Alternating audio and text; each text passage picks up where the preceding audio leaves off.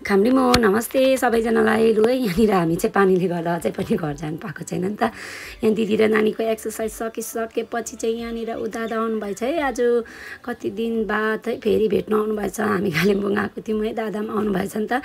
अन्त लु एकैछिन दादालाई ढोकढाक गरिसकेर चाहिँ यहाँनिर दादाले चाहिँ पानीले गर्दाखेरि बिजोग भनेर दादालाई पनि भन्दै यहाँ गफसप भइसकेपछि छोजीले चाहिँ यहाँनिर जिस्काउँदै थियो नि त। यहाँ दादाले लु तिमीहरूलाई मैले यहाँ के ल्याइदिएको छु है भन्नुहुँदै थियो नि त। आमाले के पठाइदिनु भएको छ, दिदीहरूले पनि के पठाइदिनु भएको छ रे। Thank you so much. अन्त धेरैजनाले चाहिँ दादाहरू चाहिँ को हो त, बहिनीको कि भाइको आफन्त पर्छ भन्नुभएको थियो है। अस्तिदेखि दादालाई पनि यो क्वेसन चाहिँ एकदमै बेसी आउँछ अरे नि त। अन्त दादा चाहिँ हाम्रो फेस पहिला नै किन भिडियो एकदमै ज्यादा हेर्नुहुन्थ्यो अरे है। दादाको फ्यामिली सबैजनाले है। अन्त दादालाई पनि यस्तो भइरहेको रहेछ नि त। अन्त सोधिरहेको रहेछ। दादा चाहिँ हाम्रो पहिला चाहिँ एकदमै भिडियो हेरेर बिग फ्यान भन्नुहुन्थ्यो। अहिले चाहिँ हामी फ्यामिली जस्तै भइसकिसकेको छ है। यहाँनिर यी आमाले चाहिँ भाइ र मलाई खाना खानु भनेर थालहरू पनि पठाइदिनु भएछ, गिलास पटुको है।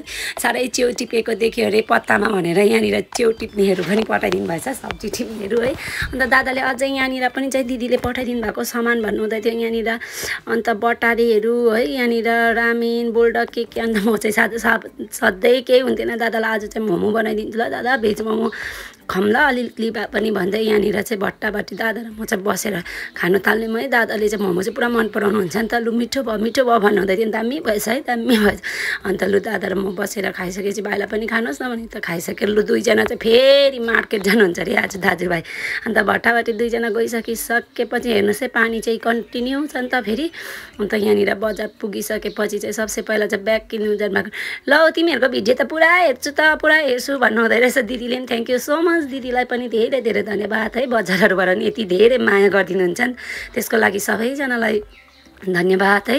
अन्त यहाँनिर ब्याग किनिसकेपछि दिदीको दोकानमा चाहिँ दामी दामी ब्यागहरू रहेछ। यहाँ पनि वाउ जाइदिनुहोस् है तपाईँहरू पनि कतिजना हुनुहुन्छ है यहाँनिर। अन्त मलाई पनि लिएर आउनु है नेक्स्ट टाइम। मलाई पनि बन्दीलाई पनि अस्ति बोलाएको त मैले सुनेन भन्नुहुँदै थियो नि त। यहाँ तिमीहरू त च्याउ खान्छ के खान्छ, यहाँ त सबैजनाले हेर्छ, यहाँ अर्को दिदीहरू मेरो छरछिमेकी सबैले हेर्छ भन्नुहुँदै थियो नि त।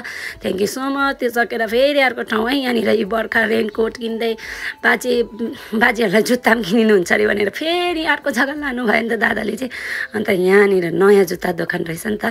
स्कुटी पार्किङ गरेर चाहिँ लु सिधा सिधी केही नभने डाइरेक्ट वहाँनिर जुत्ता दोकानमा पसेर यो जुत्ता हेर्नु थाल्नुभयो है। यहाँनिरबाट जुत्ता हेर्दै यहाँनिर चाहिँ देखाउँदै थियो जस्तो। दादालाई चाहिँ ब्ल्याक मन परेछ नि त। बस्तीमा त फेरि ब्ल्याकै ठिक हुन्छ, दामी हुन्छ भन्दै दादाले चाहिँ ब्ल्याक यो पनि फाइनल गर्नुभएछ है। अन्त यहाँनिर सबै भइसकिसकेपछि थ्याङ्क यू सो मच सबैजनालाई। फेरि पनि है बजारबाट पनि जति हेरिदिनुहुन्छ।